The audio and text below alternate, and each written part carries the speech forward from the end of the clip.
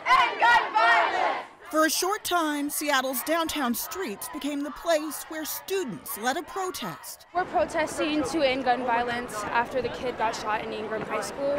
Then to find out that the kid died, it was terrible. And you don't think it could happen to you, but then you hear the news and you're shocked. Enough is enough! Students, some who never met the victim and others who went to school with him every day, all came together here after last week's deadly shooting that happened inside Ingraham High, causing the campus to lock down. After securing the room the best we could, we started saying our goodbyes.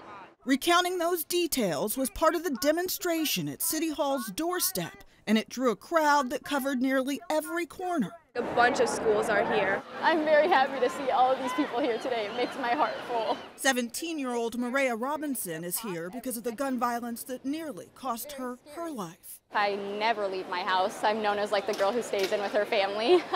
The one night I decided to leave, I was shot in my right hip.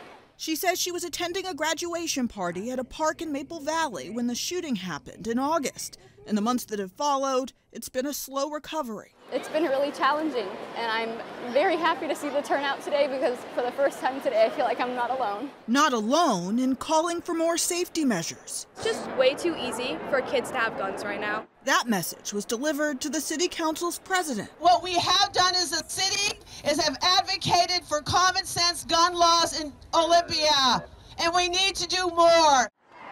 Not guns! This rally and march are part of a student-led mission to get their voices heard. Something needs to change.